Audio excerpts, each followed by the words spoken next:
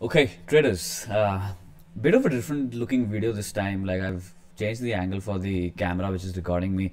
Let me know if this is better than the previous one. Well, let me know if more of me is better in the videos that you've been watching every single day. Thank you guys so much for the engagement on the previous videos. It really helps me. It really feels nice to look at those engagements coming on, those likes button, subscribe button. So just hit everything, all right? Just smash everything, and let's just proceed with some discussion on Bitcoin. In fact, I mean, I got some really interesting thing to show to you guys. Now, this indicator right here is the Bitcoin 350-day DMA, 350 DMA. Now you can just simply search it over on indicators, you'll get it, and you plot it over the 3-day time frame right here. You can see some certain interesting things happening on the chart, as we are most likely getting into the mania stage for BTC. Last time we wanted to get into the mania state, like last time we were actually violating this simple blue line to the upside. We just simply went 450% to the upside. Like, this was a parabolic phase. Like, the trigger point for parabolic phase is about to happen for Bitcoin. I mean, do not underestimate the power of BTC. BTC would go to 300,000 way sooner than you think. It's just funny how things have been extrapolating themselves, but well, these are the facts in front of you. The last extreme gigantic maniac phase was something like this, as we simply rejected any prices below this particular blue moving average. I don't really know which moving average is this, but this indicator is kind of interesting to encapsulate what long-term picture is for Bitcoin. So this one right here, I mean, closing above this led us to a crazy move of 600%. Now last time we started closing above it, yep, another 500%. So we are there, we are quite there. Now if you want to be checking out how history repeats itself, well, the history cannot just repeat itself just like that. Like, it can't be a carbon copy of everything, right? So last time we rejected this one, we came back and we tested this pink line over here. Now yet again, I don't know which moving average this is, but it looks to me like this is a simple projection off of the basis of the bull market trending support right in the between. So well, last time we retested it, then we started the real mania phase. So it seems to me like this one was a macro flagging out structure. I mean, BTC was flagging out on 30,000 and 40,000 zones. I mean, this is a crazy ass pattern formation right here, and kind of retesting this line right here and maintaining the 21 simple on the 3-day time frame as well. The thin line is the 21 simple and quite irrelevant on these macro moving averages. But yep, we had that retest, and then we just simply we never stopped, man. We did not stop. Like, let's just talk about one more thing. Coming off of the retest of this particular area right here, we went around 1,000% to the upside. Now 1,000% coming from here is going to be around, I don't want to talk about it. Okay, so what to do? HODL your Bitcoin stacks, Satoshis. I mean, yeah, this mania phase is just starting off, and probably even if you start cost averaging into Bitcoin on these levels, you're fine. You're going to be fine. The momentum has just started picking up, and well, your risk management is always going to be around the $30,000 regions. And if you violate 30,000 to the downside on 3-day closures, then we can talk about Bitcoin coming into long form of consolidation and basically more time to accumulate more Satoshi. So that would be good news, right? Until then, I mean, there's not much incentivization for this one to actually start going down, and this right here being a pretty important thing to happen for Bitcoin. I mean, let's just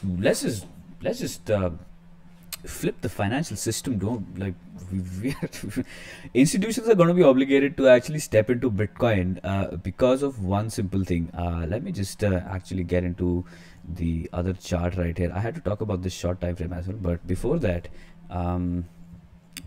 BTC, how do you get the Bitcoin capital? Yep, the Bitcoin market capital is around $1 trillion, guys. I mean, we are making goddamn history, man. I mean, Bitcoin market cap being around $1 trillion, man. Okay, coming in from bear market, I mean, not giving much time at all. Like, after we went above this institutional selling interest around $11,000 on Bitcoin, where the total cap for Bitcoin was $225 billion. As soon as we left it, there was simply no selling interest coming in from the big players, and everybody was looking into buying the dips so loud. Look what has happened. Like, look where we are at right now because of these situations.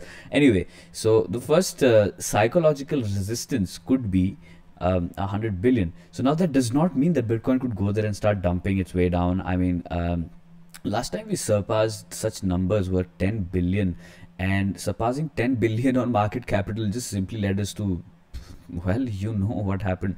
Also, 100 billion was also one of the key areas of significance, as we kind of had support throughout, like for the most part of 2018 right here. So this one right here being one of the key macro support for Bitcoin market capital, which would also mean that it's going to be a support for BTC spot price action as well. So this one served as a support for about a year, and if we surpass this one, well, this one we did not even touch it. I mean, 10 billion marker, just like, what kind of percentage is this right here? Like 3000%.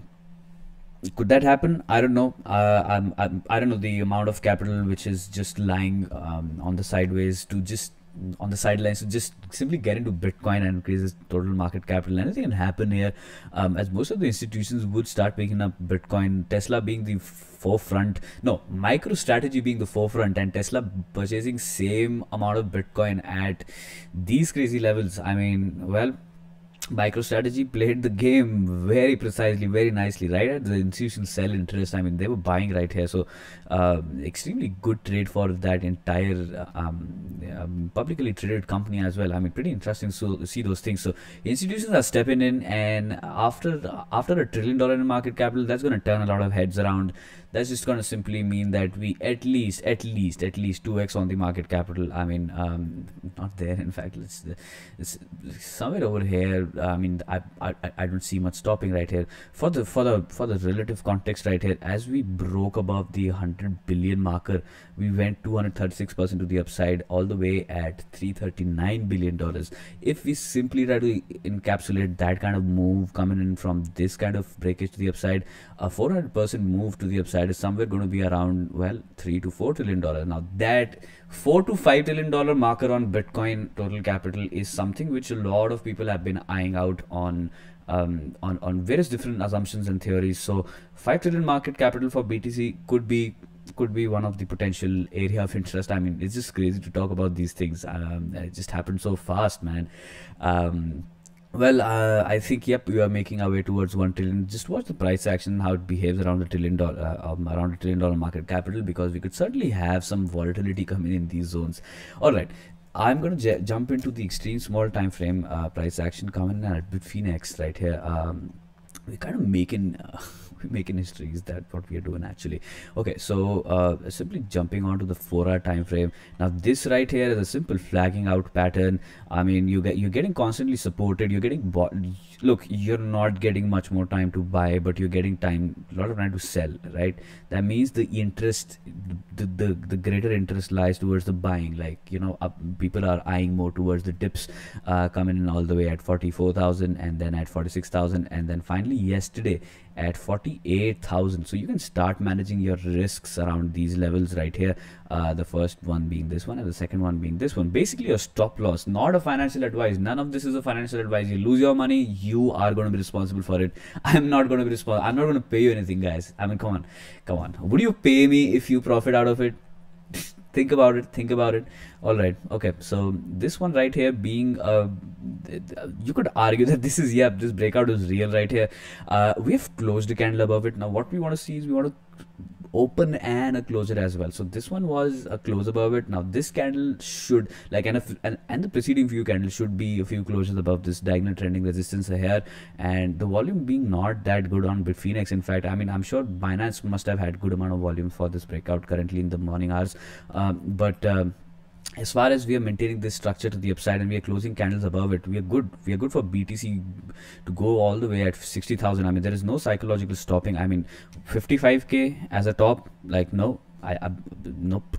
Like, what is 55k? Like, what is 60k even for that matter? I think we're going to 100k. I mean, the timeline and the time horizons is something which nobody can predict, but I think it's pretty much obvious by this time, like 100k is a certainty now. It is a certainty now. You can get some certain chops in the way when we go towards those points, but for the time being, I don't see any much stopping. I mean, yep, you can look at some potential profit taking for the short term for 55k zones, but you're ultimately going to be headed towards 60k. 60k BTC, won't that be nice? The RSI is also in fact breaking this grind. This is like a 3-day long grind. I mean, okay, not a 3-day long grind. This has been a good grind, like coming in from, wow, coming in all the way from $32,000. You're leaving this grind zone again, and you're breaking the 60 on RSI on 4-hour time frame. Now these things are going to be extrapolated into the other time frames like 12-hour. Now let's see what 12-hour RSI is doing. Simply maintaining its posture above the 60 moving, not the moving, 60 marker on the relative strength. This certainly means strength. I mean, why the heck not? You're just staying above 60 on RSI on 12-hour time frame. Yes, your 12-hour time frame is basically on trending mode. Look at this stochastic RSI snaking around. Like, had you been shorting on every single cross, you would have been wrecked all this range, like all this while. So when the momentum is actually up, and when the stochastics are actually maintaining their postures above 80, let's just say, there is no need for shorting on the market. There's no need for selling. It just means strength, and it could just simply snake around for a lot longer than you would expect. Okay. Now, well, this structure getting resolved to the upside. Now Terra going to be closing pretty soon, and if we close like this is going to look good for continuation move to $60,000. 60,000, not a far-fetched one right now. I mean, unbelievable to see these numbers happening in front of my eyes, but yep, 60,000, not a far-fetched opinion as of now, which would certainly extrapolate into Ethereum and Litecoin and Chainlink as well. I mean, most of the crypto market could start having another leg up. Guys, this fucking bull trend, this never gets tired, right? I mean, the capital influx is just like insane. What kind of FOMO are we dealing with? These things do not want to take any rest. They don't want to consolidate. I mean, you did have some good amount of consolidation on Bitcoin for about a month, but as soon as we broke past it, there was just no stopping, guys. There was this, yep. This is the kind of interest you're looking at on crypto markets. I mean, but certainly go step by step, just kind of manage your risk. And for this particular breakout right here, you know your invalidations at 48k, basically 12-hour closing below 48k would lead to 45k, and ultimately testing this low right here. Let's see what happens. Bitcoin being almost $1 trillion in market capital, I don't think that there's going to be much wick price action until we are just simply over leveraged on these numbers and the entire market is playing on margins. Then yep, a lot of people would want to take exits on crazy ass dumps, which could accelerate any move to the downside. So staying cautious in these environments is something really. Be a bull pretty cautiously. Be a cautious bull. All right, be a bull, but be cautious, be alert, stay alerted. All right, stay alerted. I'm gonna be here updating you guys nonetheless, and well, I think this is pretty much about the Bitcoin update for you guys. I hope to catch you guys pretty soon on the next one, dropping pretty soon. Bye for now.